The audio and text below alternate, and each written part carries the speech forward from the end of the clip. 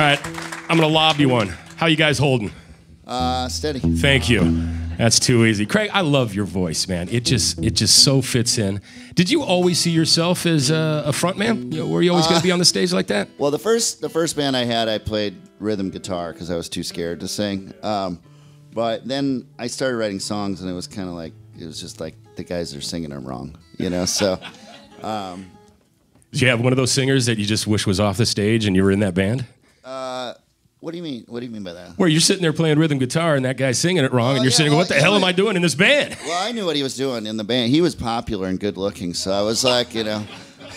That has it. You know, yeah. But eventually I started writing songs, and I started writing them for my own, or, you know, writing words, and I kind of was able to develop my own thing. Very cool. And I also dig that two-guitar sound that we got now with the band. It's only been like that for a couple albums, right? Yeah. We well, Steve joined on the touring of the last album. This is the first album we recorded and wrote with him and sort of this two-guitar lineup. Right. Well, you want to introduce, we just heard about Steve. We've got Tad Kubler on guitar. Cool. Right. Bob Drake on the drums, and Galen Polivka on bass, and Steve Selvage on the other guitar. Well,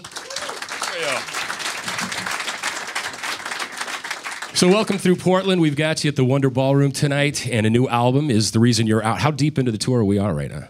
Well, the album came out in March, so in one way we've been touring pretty much since then. But on this run, I think we're about, I don't know, 2.5 weeks in, maybe? Does that sound right? Goes till August 10th, so it's a long one. Everybody gets along on the ride, right? Yeah, we're doing pretty good. No Spinal Tap stories or anything?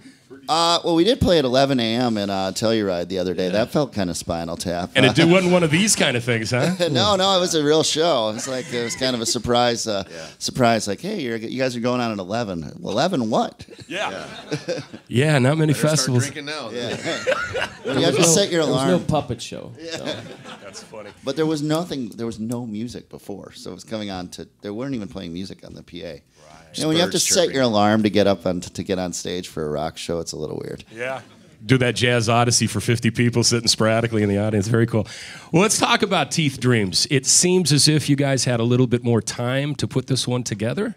Well, we certainly took more time. We made our first 5 records in 7 years, and then took a little break and came back and put this one out 4 years later. So we did have a lot of songs, and you know, like I said, we had a slightly different lineup, and but yeah. I mean, I guess we maybe took a little more time on this. Cool. Well, the writing process for you, I have no idea how it is. Do you get with all the other guys? What's the writing process for the band? Well, this one was a little different.